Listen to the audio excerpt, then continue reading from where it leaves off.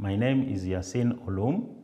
I'm a professor of public administration and I'm a consultant with Konrad Adenauer Stiftung. I'm going to talk on understanding accountability in local governments. Let us introduce this topic.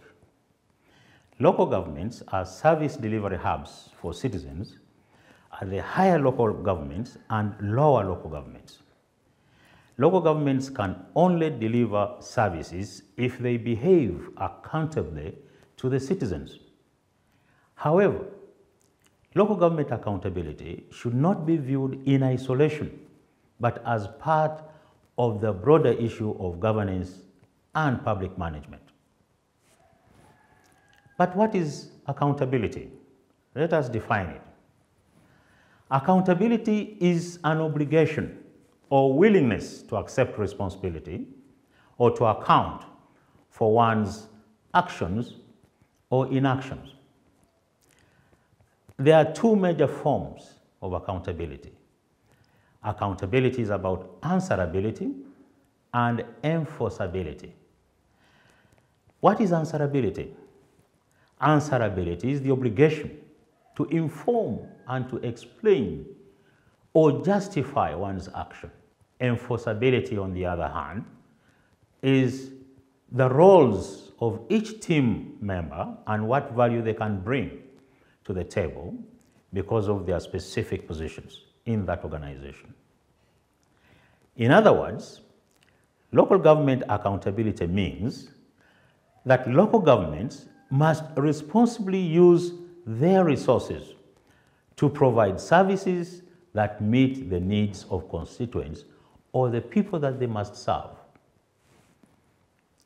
There are 9 types of accountability: political accountability, ethical accountability, administrative accountability, financial accountability, social accountability, legal accountability, horizontal accountability, vertical accountability, and finally, bureaucratic accountability.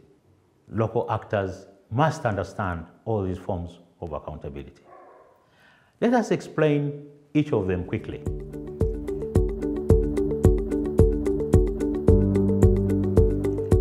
Political accountability is accountability of the government, civil society, and politicians to the public and to legislative bodies.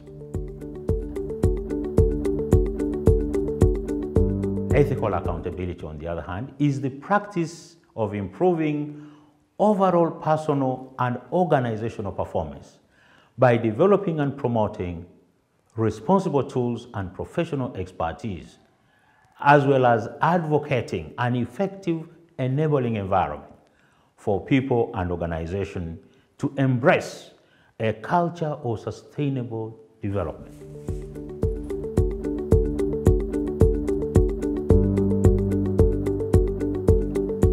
Administrative accountability deals with internal rules, those rules which are within organizations, as well as the norms and some independent commission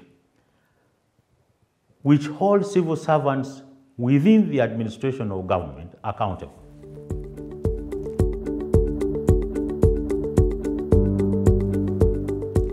Financial accountability is the cost control in the proper use of financial resources, protection of assets against financial corruption, and transparent financial reporting and building.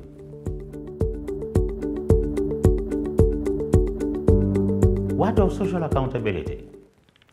This is an approach toward building accountability that relies on civic engagement, that is, in which it is the ordinary citizens and or civil society organizations that participate directly or indirectly in exacting accountability.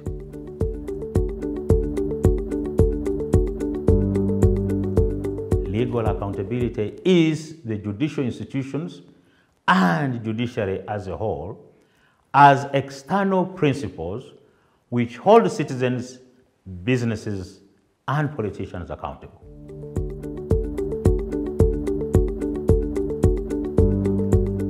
Horizontal accountability consists of that formal relationship within the state itself, whereby one state actor has the formal authority to demand explanations or impose penalties on another. We must remember that its focus is on internal checks and oversight processes. Unlike horizontal accountability, vertical accountability is a relationship between unequals. That is, for example, the government and the citizens. These are unequal partners, but they must relate. Or it entails the relationships between citizens and decision makers, including the ability of the citizens to influence political decision-making processes. Finally, bureaucratic accountability, almost similar to administrative accountability, is the ability of the government, especially the executive, legislature, and judiciary, to hold the bureaucracy for its performance and its actions. So those three organs of government must hold bureaucracy accountable.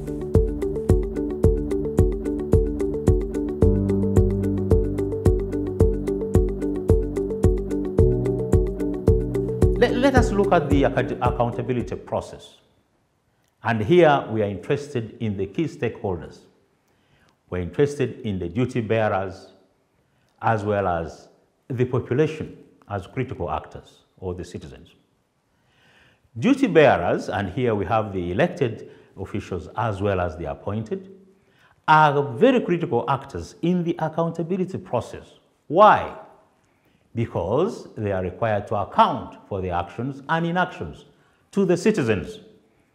And here the citizens are actually the beneficiaries of the services that the duty bearers are supposed to render. What is the mandate of the citizens? The citizens, on their part, should cause duty bearers to account for their actions or inactions. How can the citizens make duty bearers account for their actions? This is very important. We look at three ways. Citizens must make sure, first, that they generate the platforms for notifications and complaints. They must have a platform, they must have a forum where they cause duty bearers to explain what they are doing.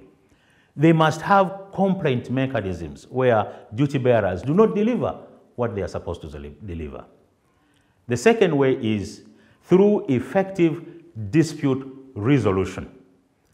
Citizens can cause duty bearers to actually explain themselves, and if they don't, they must have a mechanism of resolving what they have not delivered. And finally, three, citizens can define who the authority is and make sure they engage in their oversight function. These are the three.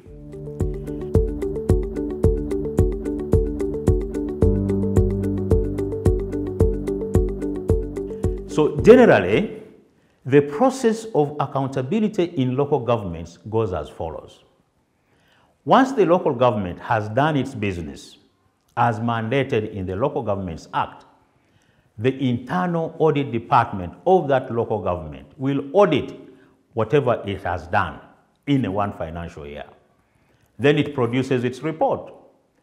Now, once it has produced its report, it surrenders it to the council, which is then tabled for deliberation and adoption. It is the council that then deliberates and also produces that report and forwards it to the Auditor General. It is the mandate of the Auditor General to present its report to Parliament. It places it before the National Parliament, which also then debates it and ratifies it and makes different resolutions on it. The Parliament, on its part, is constitutionally mandated to cause further investigations where impropriety has been detected. Anyone found culpable is punished in accordance with the law.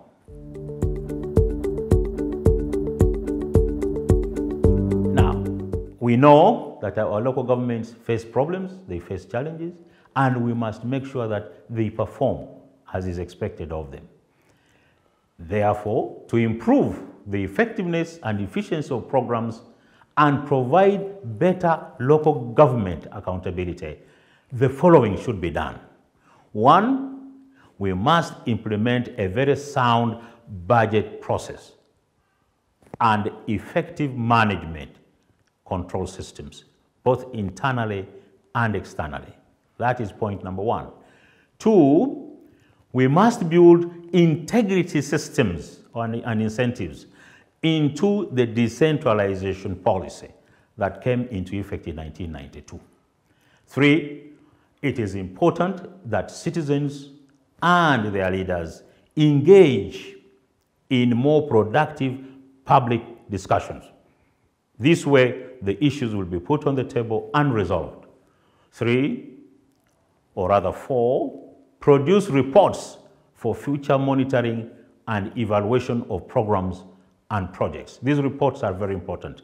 They must be utilized. If they are not utilized, then there is no purpose for which monitoring and evaluation has been done. Five, establish more transparent and effective institutional controls. Now, once institutions have internal control mechanisms, then it is possible to control or to curb corruption and any malfeasance that may take place in local governments.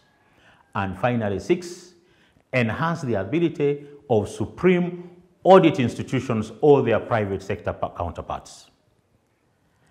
In conclusion, I have to say this, that accountability in local government is more important than ever before. That means we must take it seriously, because ultimately, local governments are accountable to citizens. Indeed, local governments must show that they are worthy of trust. Lastly, creating a culture of accountability will help local governments to build trust with citizens to begin with, and then operate more effectively and efficiently and better serve the citizens it is supposed to serve. I thank you for listening to me.